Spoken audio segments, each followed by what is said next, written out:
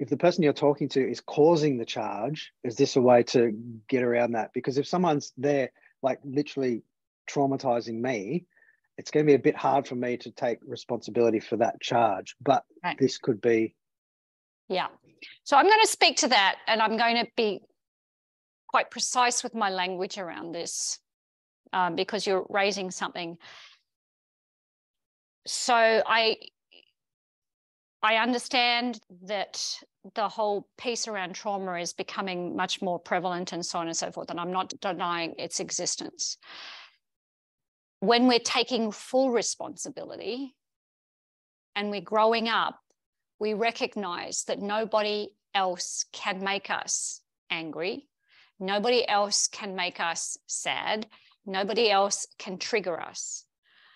That's us. Our choice. It's not even, sometimes it's not our choice because we don't know it's not our choice. So there's a process of arriving where we go, oh, I'm triggered by this. The journey to that realization and the journey of responsibility, I do a whole piece when I do the Dare to Care program around the victim and the blame and so on.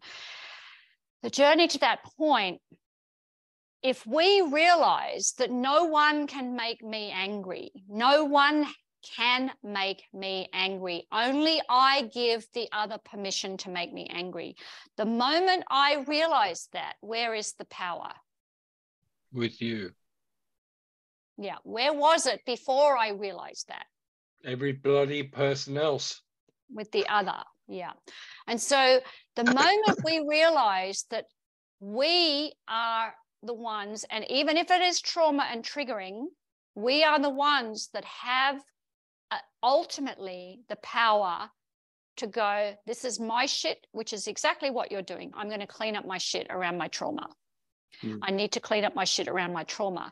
And so a different way of responding to that is if you're in a circumstance and someone triggers and you are aware that there's a trigger, your response is, what's just happened there has triggered something in me that I know I'm working on dealing with. Maybe we can talk about different ways that we can relate where I'm not going to be so triggered in this circumstance.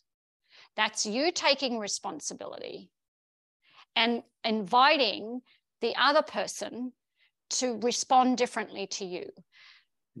This is growing up. This is growing up as humans. You see, the moment that we think that we're victims, bullying and so on, we are victims of bullying, victims of all of everything. It's a disempowering state.